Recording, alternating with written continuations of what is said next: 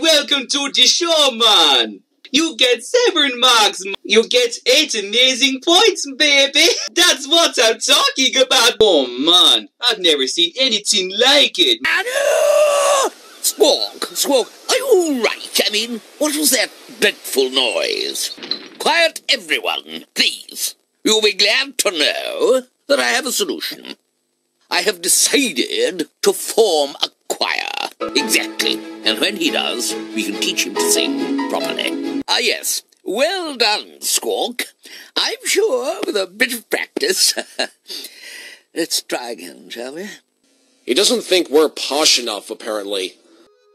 Wow. You guys really seem to enjoy subscribing to a practically dead channel, do you? I mean, really? 14K subs and counting? Hello, you alright, mate? Happened here, then? Sir Nicholas and Lady Wendelin? Certainly. I mean, of course I can help you. Really? That's amazing. I've heard lots about you. Climb into me cat, please. Well, they wanted quick transport, mate. Cheerio. The engine's wheels will slip. I don't believe it. I don't know, but it is not moving. Maybe we should speed up and shove it away. I'm glad that you noticed just in time. It's an injured goat. You have saved a life. The goat was injured on the leg. We'll have to put it at the back of Stephanie. So, how did things go today? Absolute rubbish. What about everyone else then? They went to see Sir Nicholas and Lady and... Well, I'll have you know that an A is the highest mark one can possibly achieve, so it would appear by your standards that I'm actually a genius.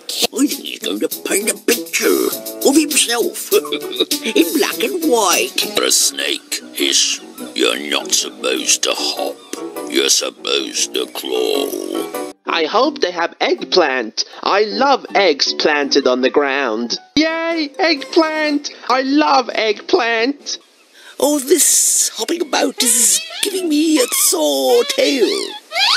I'm aware of that, Crooks, but I don't know how to cross. Will there be Sally Balls there, man? It's not that big of a deal when you have boots on, man. Ah, nuts. There goes the weekend. Now I gotta share this shoddy old shack with...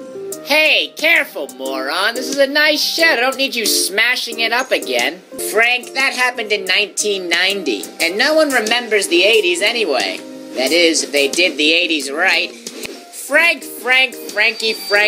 we all have our roles to play here. Rex is a know-it-all, I'm hot-headed, quick-tempered, and arguably the most attractive, and Bert here is a classic example of a grade-A imbecile. Look, it's an ad for a garden party. That looks fun. Man, why did it have to rain last night? Now my shoes are ruined. Hi, not in front of the kids, Mike. Oh yeah? Well, at least I do my share around here. In terms of minimum gauge railway, you always seem to accomplish the bare minimum. Me and Reneus were getting oil up in the sheds, and he told us we were taking an afternoon nap, and he told Sir Handel and Peter Sam that if he was around, they would have been locked up in mid-Sodor.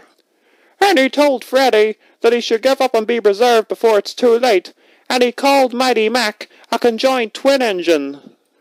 So we all want him out.